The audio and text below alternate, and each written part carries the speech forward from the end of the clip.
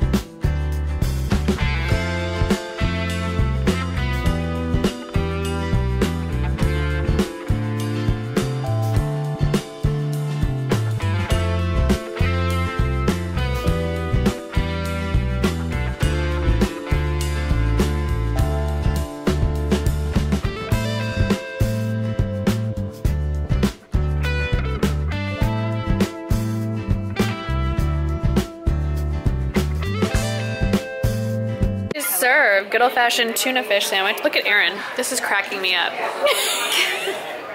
That is a pretty. It's called the greens, grains, and nuts. Nuts. And Just this, like me. The only salmon. It's so pretty. It is pretty. I'm such a peasant. Only I would order a sandwich at Neiman Marcus. This is such a ladies who lunch kind of place, and they got ladies who lunch kind of food, and I got like deli food at Neiman Marcus. I'm gonna go home and I'm gonna have like Look at all the women here are wearing like their high heel pumps and their designer bags. It's cracking me up. I love people watching here. Hey guys, back from a shopping trip. Shane's favorite thing in the world to eat, and probably one of mine. Are you gonna wear my person? Okay, is Hawaiian bread with spinach dip. That's what he requested for his birthday snack that he's still snacking on. Here's your bread, babe. He's not feeling great though, so he doesn't want to be on camera. He's a little tummy ache. Why he's eating spinach dip then is beyond me. But whatever. HEB brand spinach dip. And thank you to everyone who told me about the refrigerated tortillas. Did you see these, Shane? They're tortilla, just raw tortillas, and you cook them up fresh in the skillet. It's like $1.75 for 20, so totally psyched for that. It's my little grocery haul. Oh, and Shane, I know you're very excited to see this. Brown sugar Pop-Tarts, HEB brand though. Cool? Okay. All right, and since we're going out of town tomorrow and I have a meeting, I just got frozen lasagna for the familia. Is that good? Will you eat that? We're going out of town tomorrow? We're going out of town Wednesday. Remember, we're going to Dallas. Yay! Dallas! Put this away. What? When do we leave? We leave, like 7, I think. In the morning? No, at night. We'll be here all day Wednesday. salad, and then Michael's happy. Pirate booty. We just got nominal stuff. Some more blueberries. So yeah, that's my grocery haul. How's the spinach dip? Amazeballs? I know. I'm gonna make some from scratch later. It's healthier that way. And I'm gonna put water chestnuts in, so it's like got a little crunch. Did you just curl your lip? Okay. All right, I'm gonna go see what's wrong with Mr. Shane. Not feeling great. I am en route to the tanning salon? Yeah, I guess that's what it's called. What am I doing? Palm Beach Tan is what it's called.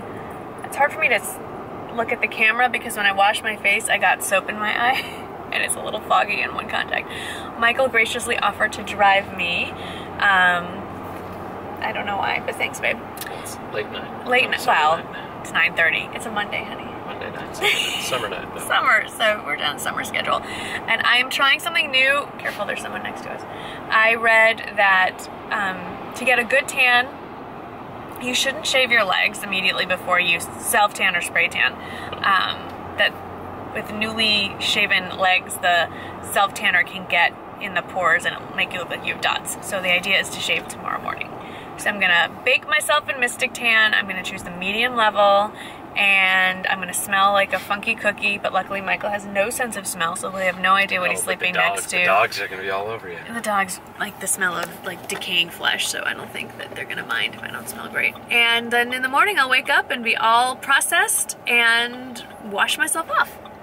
So, I don't know if you guys knew this, but Michael, fun fact, Michael cannot smell, right babe? That's correct. Like nothing. No sense of smell. No sense of smell. Since about 16 Because, years old. how old, was it 16? Yeah, You don't remember? It was about 16. About maybe 15? Let's no, give 16. Okay, it was 16. He was a catcher for baseball. Yeah. And he was behind the plate, and there was a play at the plate, and he flipped his protective face mask off Right. to have a better line of sight. And what happened? I broke my nose. The guy that was running into me broke my nose. Did he come in with an elbow? He did. Big guy ran in with Came an in elbow. with an elbow up And got him out, but You made the out? yeah, he was out. And what was your batting at bats for that day? Prior to? What do you mean? What were your stats prior to the blow to the I'm face? sure I was hitting pretty well back in those days. I was a good player. No, I meant like for the game. Were you like 2 for 2? Or I don't do you recall remember? that. I don't remember. But did you finish the specifically. game? I did finish. We had like a, one of the dads was like a orthopedic doctor, orthopedic surgeon. figures. He came out and he just tried to reset the bone in the nose or the cartilage. Yeah, that did. But the nerve. the olfactory nerve was damaged. Olfactory was severed. And we actually went to an ENT. we did go to an ENT to see if they could fix it, and once that nerve is damaged, Irreversible. it's irreversible. It has come in handy more often than not over the last 21 years. Let's talk about when I cleaned out. Oh my God. Okay, this is a quick story, guys, because we're almost there. College, yeah. So when I was a senior in college, I had an apartment with a roommate, and we thought, we were with the University of Illinois, we thought we'd be cool and keep the apartment through the summer and not sublet it, because we thought it was only about 2.5 hours away from where we lived with our parents, that we would have a little like weekend getaway, that we could get away from our parents because we were back living at home after graduation.